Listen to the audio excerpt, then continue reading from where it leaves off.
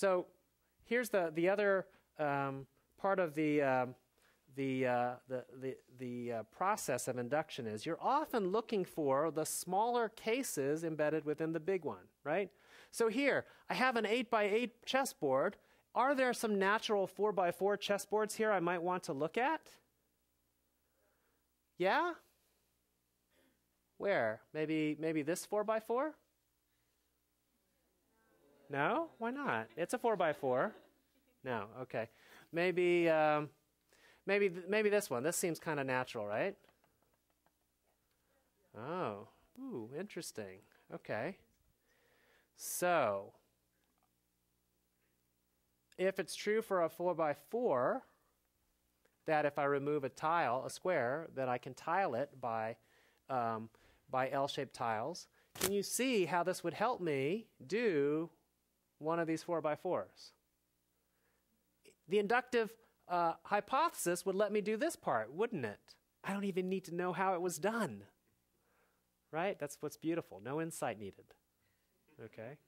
But I can do this somehow, yes? So can do. By the inductive hypothesis. Okay. Now, can the inductive hypothesis enable me to do these parts? Not yet. I got to remove a square from each of them. But maybe I'll do that in a way that it forms an L-shaped tile. Yes? Can you do that? Yes. In fact, how about these three squares right here? Would you agree they form an L-shaped tile? And then everything else I can do. Right? Agreed? Induction.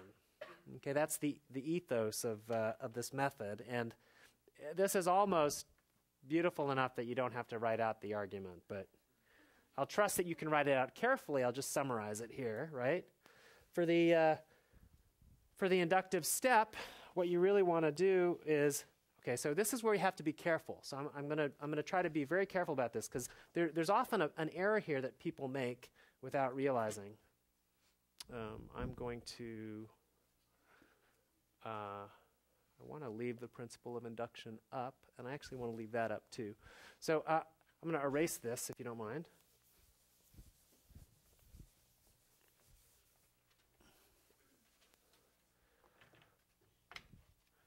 So I'm about to show B.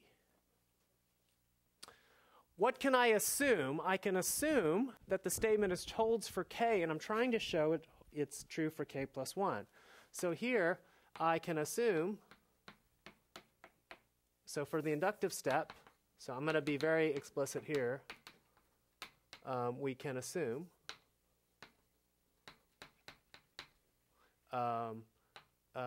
any 2 to the k by 2 to the k board with a square removed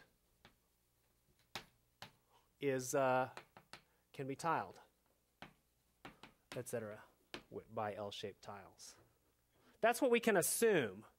What are we trying to show? What should I start with now in order to finish, to do part B here? What should I start with? A 2 to the k by 2 to the k board? Build up on it? No. What should I start with? A 2 to the k plus 1 by 2 to the k plus 1 board. Very, very important distinction. Many of you I know are tempted to start with a 2 to the k by 2 to the k board because that's part of what you're assuming you know is true.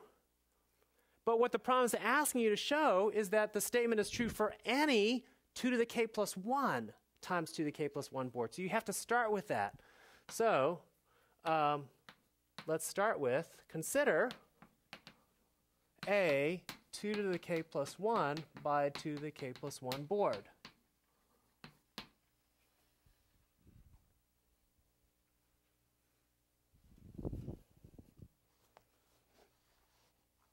With one tile removed, with a square removed. Okay.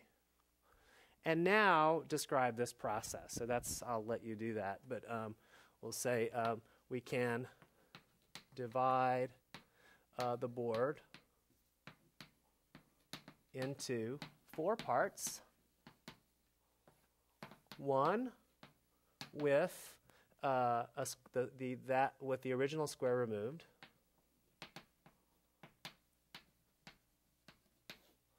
And 3 with 3 full 4 by 4 2 to the k by 2 to the k boards. I might as well give these names. Let's say let's call this. Okay, so maybe I'll just say the first can be tiled by the inductive hypothesis. And then the last 3 can be tiled once you do what? Remove a square from each in an L-shaped manner. The remaining 3 can be tiled by the inductive hypothesis once a tile has been removed. Let's remove one in an L shape. See figure. Okay, this is how I would write it out. Okay. Oh, great. So then the whole thing can be tiled. So the new board, so the large board can be tiled. So the 2k plus 1 by 2 to the k plus 1 board can be tiled. With 1 square removed, can be tiled. Okay, great. Have I completed what I set out to do? I've shown the base case. I've shown the inductive step.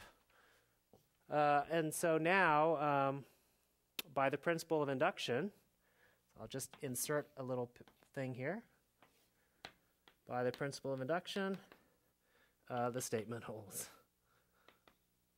I would probably write out the statement again, but for the purposes of board work, I will just remind you that the whole statement holds. Okay? Now, here's what I want you to notice. I'm going to point this out here because in some other cases it might not be so obvious. But do you see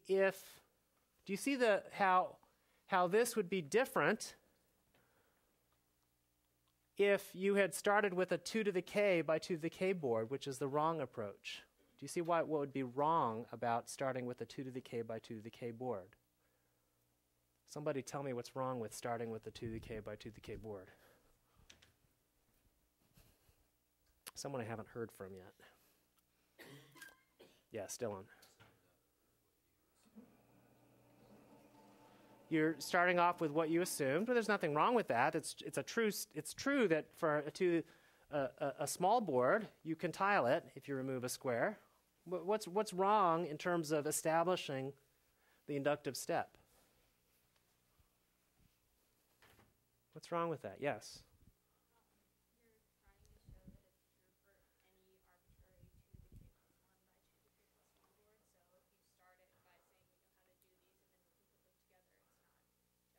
Excellent. Remind me your name.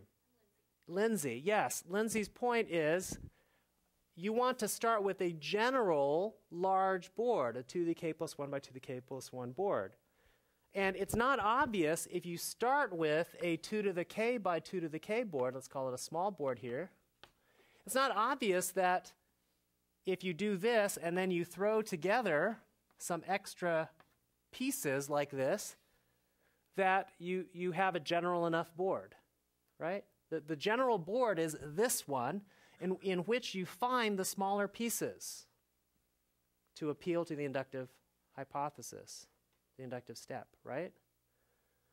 But if you start with this, how do I know that every